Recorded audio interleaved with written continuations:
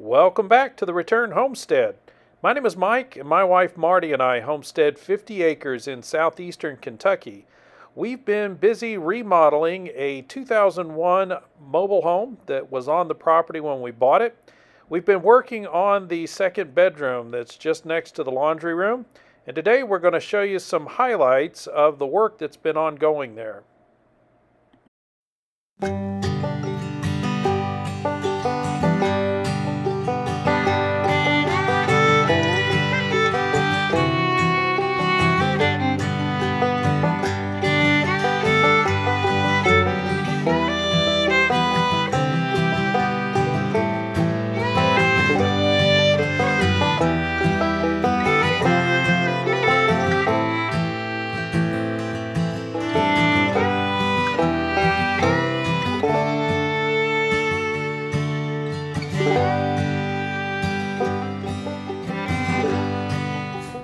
So we're getting started on the second bedroom, the spare bedroom here in the mobile home. We aren't quite finished with the laundry room project. We still got to cut in the plumbing for the washer and then insulate and cover with drywall here. Then we're going to shiplap this wall. We're going to wrap the shiplap around to the door through this corner. So all this old trim has to go. We'll need to pull the trim off of the door, so we can install a new standard size and type door. We're not real crazy about these mobile home doors. This wall is going to be half beadboard and then half paint up top. We've got some peeling of the paint where it was coming off of the vinyl down at the bottom. So rather than try to smooth that out, we're just going to cover the bottom of the wall with beadboard. Wrap that all the way into the closet. We've already got texture redone on the ceiling, so it's completely ready for paint now. We do need to replace this old dated light fixture. We haven't chosen one for the room yet. And we'll do something about dressing these windows up once we're all done with the rest of the room. Of course, the washer and dryer need to go back in the laundry room. These are not the washer and dryer that will be in the laundry room permanently. We've got a front load set of machines that we'll be bringing down from the other house, but we'll put these back in temporarily. So that's the room as we get started. We got a lot of work to do, so we're gonna get busy doing it. To make the installation as clean as possible, we decided to go with the SharkBite washing machine outlet box for 1/2-inch plumbing, which is what we have here. At least I hope it is. It should be. And we're gonna get this installed. I've got to figure out the current setup, get this box pulled off, which will mean turning the water off so we can unscrew the valves. Then we'll pull this box, fit the SharkBite box in place, take some measurements to build framing. I'm gonna build framing around the new box so that it has good firm support, and then we'll use the roto-zip to cut out the drywall on the other side. Well, you gotta learn to expect the unexpected when you're doing a remodel. This is a 2x3 wall. This box is designed for a 2x4 wall. It is substantially deeper than the other box. This one's only 2.5 inches deep, and the new box is, of course, 3.5, exactly 1 inch bigger. So we've got to figure out a solution here. It is the 4th of July, which means there are no supply houses that are open that are going to sell a 2x3 box. Lowe's does not carry anything that would fit inside of a 2x3 wall. And I do like this SharkBite box. There's a couple of nice features. First of all, these valves are extremely well secured inside of the box. They're brass.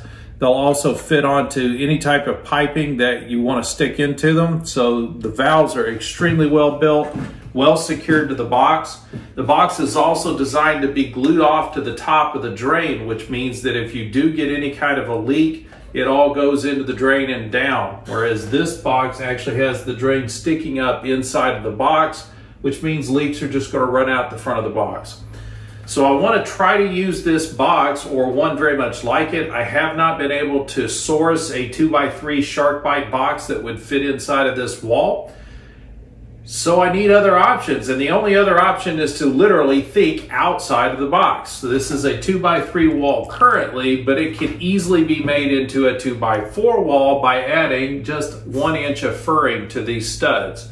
So if I rip a current 2x4 down so that it's only 1 inch thick and then nail it up to each one of these studs, we'll end up with the same space that we would have in a 2x4 wall. And then the box is going to fit just fine. So that's what we're going to do, is get busy ripping down some studs. So just a few minutes on the table saw with the rip fence set at 1 inch, and we have a collection of boards that are 1 inch thick. So all we need to do now is cut them to length, nail them up on the bedroom side of the wall, and we'll have a 2x4 wall when we're done.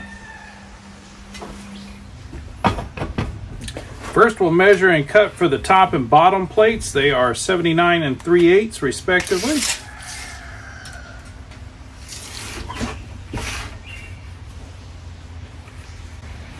Make a mark at 79 3/8. We need 2 boards for that. In the end, I had to recut these boards. It's actually 76 3/8. One of those weird things that happens when your tape measure is upside down.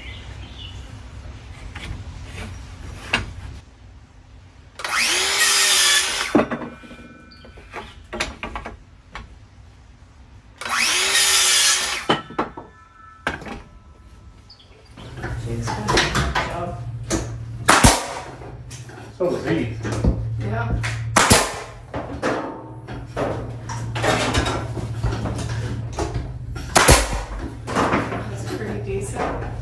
So we don't need a ton of nails up here to hold this in place.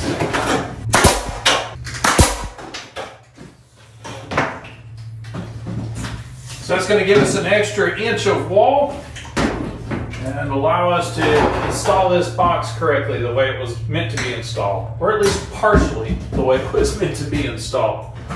You may be thinking that this type of remilling of wood, carving it down to a different size and shape, is uncommon or unusual, but this is actually done all the time in construction.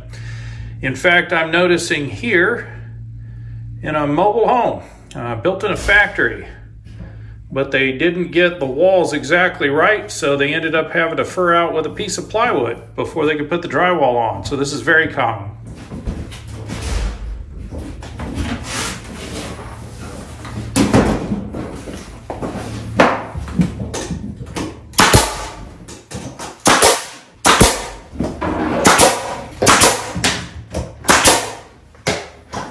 And now we measure each one of the studs and cut them to size, nail them up. 81 3/8.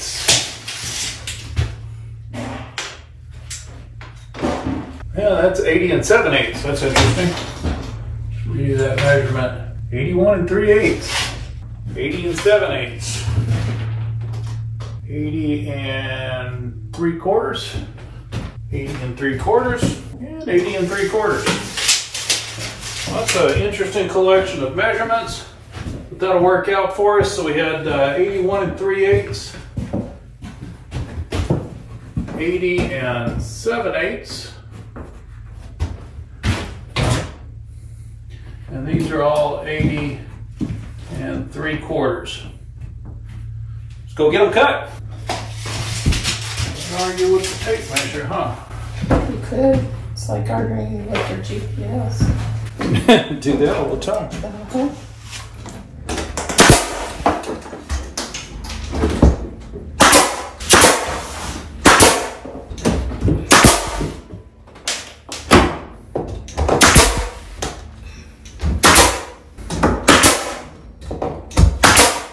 And this is just furring strips going in, right? So it doesn't matter that this wood split off. It's still going to give me that same 1 inch extra distance. So I can use that without worrying about it. It is a little tight.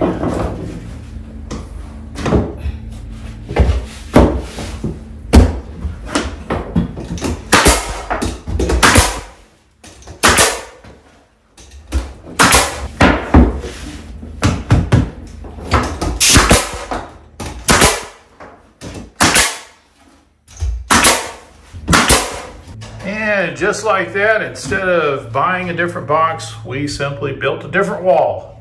Now we have a 2x4 thickness wall. It'll make it easy to install this box. So I got the outlet landed inside of the wall. All that's left to do now with this wall is to get some insulation up. I've already cut this one to length to cut it down the width so that it'll fit that first stud bay. Just need to run my knife through the paper. Now I just held this up to the wall and ran my knife down the stud.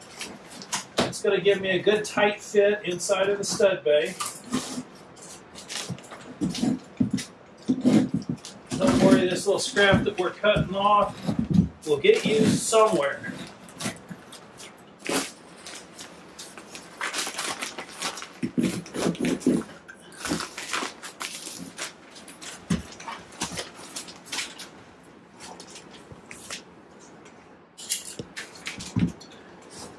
And remember, if you're going to be hanging a lot of this stuff, you want to protect yourself from all of this fiberglass. But we've only got a few bays here to do. Just going to gut it out and get a little itchy here. Got a nice tight fit. Again, this is not for insulative properties for heat. This is strictly for sound. We want to fill this wall up with as much material as we can so that whoever's sleeping in here doesn't have to listen to the washer and dryer. Next bay.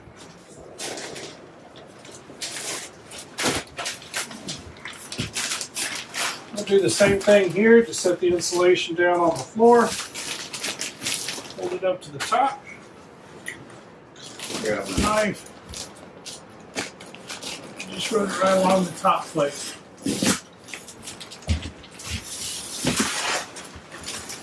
That marks a good line for me.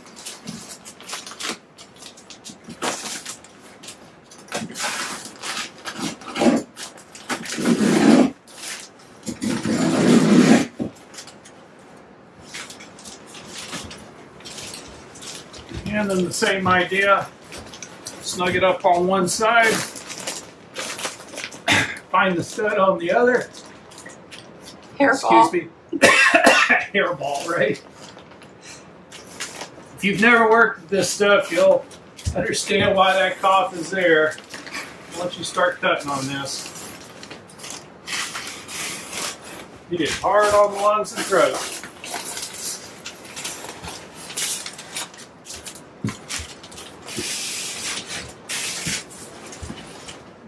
Lay this down to finish up.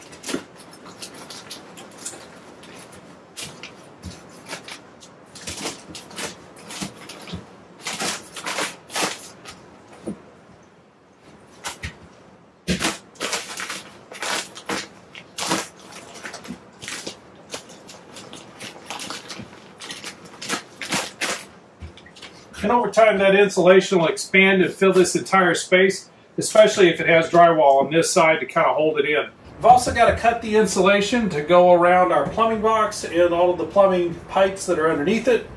So we'll be stuffing insulation around and behind that as we go. All right, these bats should fit snugly into this next stud bay. Just got to cut it to length. The bats are cut for an 8-foot ceiling. This is only a 7. So we do need to trim these off the top.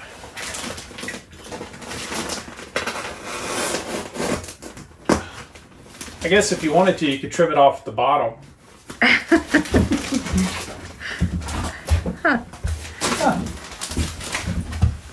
Funny how that works.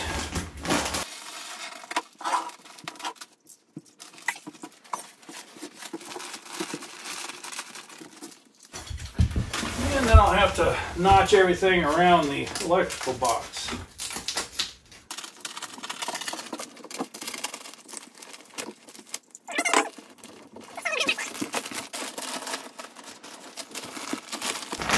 Now, if we were worried about creating a thermal barrier as well as a sound barrier, I would have stripped or cut a notch in the back of this insulation so that I could have wrapped it around these wires. The wires become kind of a conduit for cold air, so that cold air will run down the wire, and getting that insulation wrapped around it helps to ensure you get a good thermal mass around the wire and stop that cold air from moving around. But we shouldn't have that problem in this wall.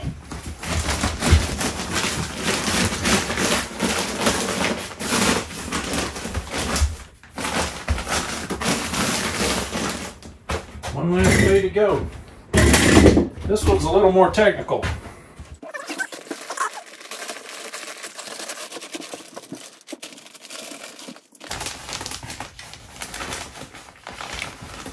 Just kind of feeling around here for the back of the box. Kind of want to split the insulation and pull it apart. See if it goes around the box well.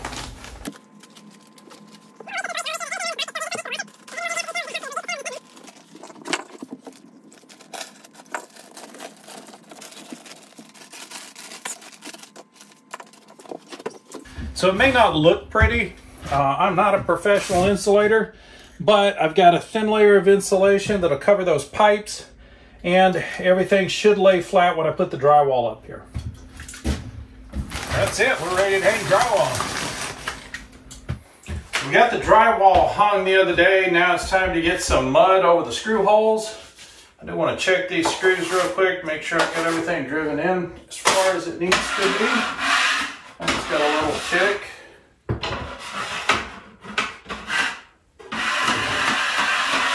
Need to hit those in the corner.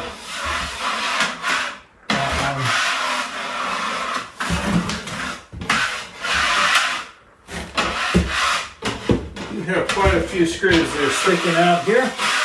So before I get to spreading mud, we'll grab a battery and get these things screwed in. Same process as before, just trying to get these screw holes covered up.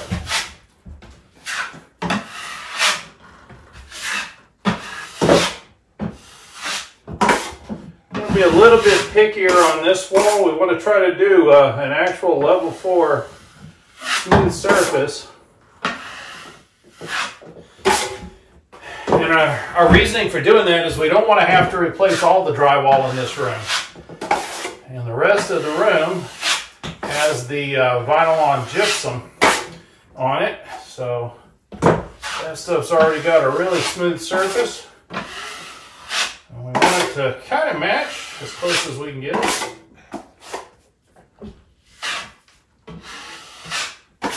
We'll need a really smooth surface finish on this wall.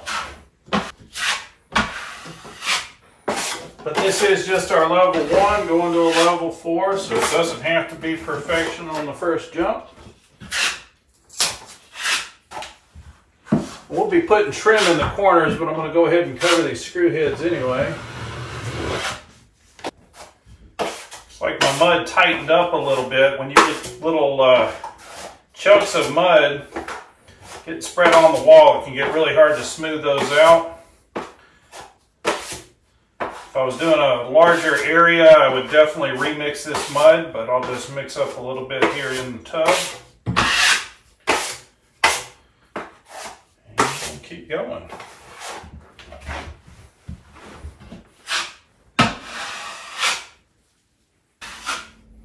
Remember that any excess mud you leave on the wall, you'll have to sand off later. So you might want to go ahead and take a little extra time to smooth things out as much as possible. The tapered edge of the drywall does leave you with a trough where the two pieces meet up. You're not trying to fill that trough up on the very first pass. You just want to get enough mud on here to set the tape into.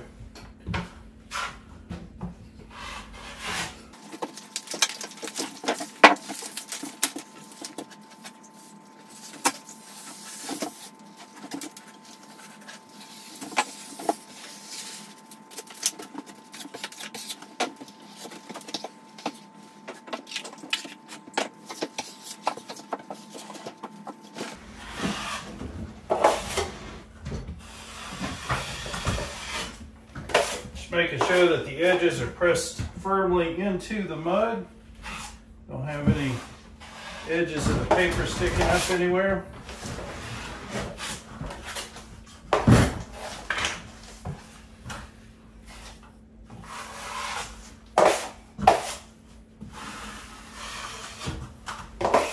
Much less chance of wrinkling the paper if I've got a little mud on my knife when I press into it a second time. That's pretty much it for level 1. We got level 3 mud put on the wall last night. I just got through sanding this down to make sure there's no rough edges in here. Now it's time for the level 4. Now I've never done this before, so this is kind of an experiment. I've been playing with mud enough that I'm hoping I can get a nice smooth finish out of this so that it will match the paint that's on the vinyl that we already have up on the other walls. If you're working with a brand new box of mud or one that's a little bit old and stiff, you might want to throw the drill in and give it a good stir. I did that yesterday. We've got some nice smooth mud to work with at the moment. Sunshine, what are you eating over there, kid? Hey, there's nothing in here to eat. You want to put the mud up? Go ahead. Oh, okay. Been using the small 6-inch knife. It's time to switch to the bigger knife. I want to make sure we get a nice large area, very thin covering of mud for this final coat. And y'all forgive me if I make a mess on the floor. I am not an expert when it comes to using this knife. Just like with the smaller knife, just want to feather the edges and make sure everything floats on nice and even. Not looking to get a big heavy coat of mud this time. Really just want to cover these edges up and allow them to feather out onto the rest of the wall.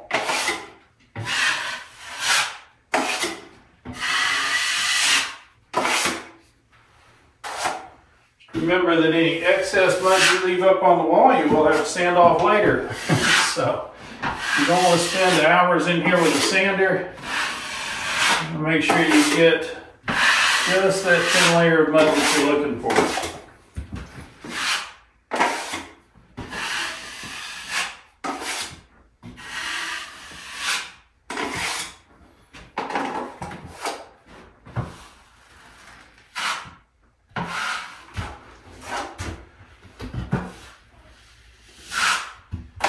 Feeling a little bit better. If the mud is too tight, it gets really sticky and it doesn't want to slide across the wall. It grabs onto your knife and pulls instead of smoothing out. Application of a little extra water, we can thin that out. Get everything to lay in nice and smooth.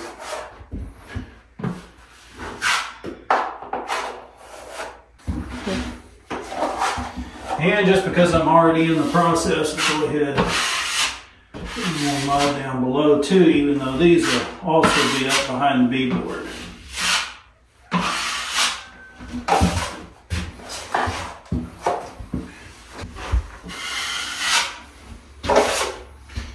And that should be it. In theory, that's going to give us a nice smooth wall. Now we're into the home stretch here in this small bedroom. We've got everything finished up on the wall. The drywall is now up to a level 4. Hopefully that's going to look like we expect when we get it painted. We've got a bucket of paint. We've got the airless sprayer. I've got an extra light because we had to remove the light fixture in here. Bucket of water to get the sprayer going. We got the window taped off. Looks like we're ready to go to start spraying paint up on the wall. We're going to try to get a nice even coat using the airless sprayer. Let's go.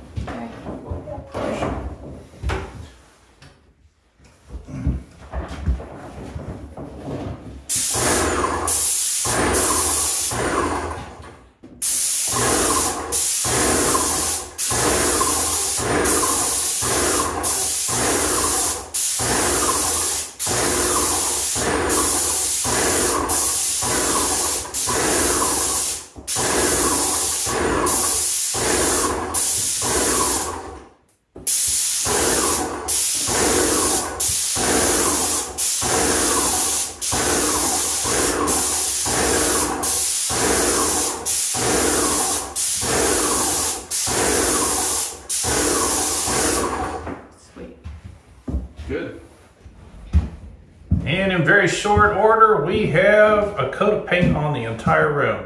Now, Marty and I do not like white ceilings. We like to paint the ceiling the same color as the walls. Now, I'm not sure how well this shows up on camera, but that is actually a blue. So it's in the same tones as what we put up in the laundry room, but it's got a blue tint to it. Painted the closet too while we were at it. Takes almost no time to spray this stuff on. It's going to take longer to wait for it to dry so we can come in with a second coat.